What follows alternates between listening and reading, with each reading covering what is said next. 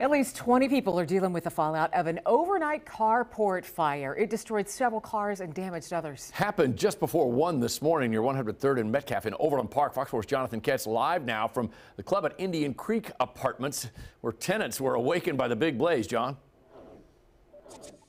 Yeah, a sad situation is just right behind us, John and Lauren. Take a look at it right here. 7 cars completely gone. They are obviously undrivable, as you can see why. They are charred. They are burnt from where this fire happened earlier this morning.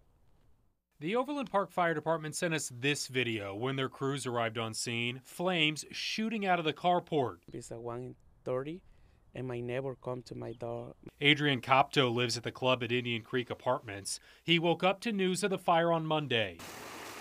And I back to my room. I try to keep the keys for move my car, but when I back, it's too late.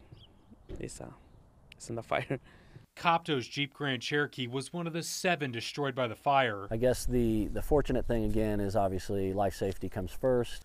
OP Fire spokesman Jason Rhodes does not know how the fire started. The property damage to the cars is significant, though, and he hopes everyone's insured. Certainly it's an inconvenience, and certainly it's a problem for those involved, and I don't mean to lessen their headache in any way, shape, or form. But again, we're just pleased that no one was hurt. When it comes to Copto's situation, he's called his insurance agent to see what he can do. He says he'll call him back in the next day or two to find out what happens. At this time, he does not know whether he can replace his Jeep, and he's upset. I lose the hours in my job, so I don't have the other vehicle to move to my job. So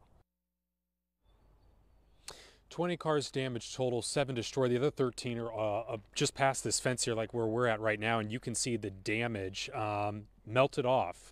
Some of that metal is melted off, so a tough situation for even the drivers and the owners of these cars who are still drivable at this time. We're live tonight in Overland Park. I'm Jonathan Katz, Fox 4, working for you.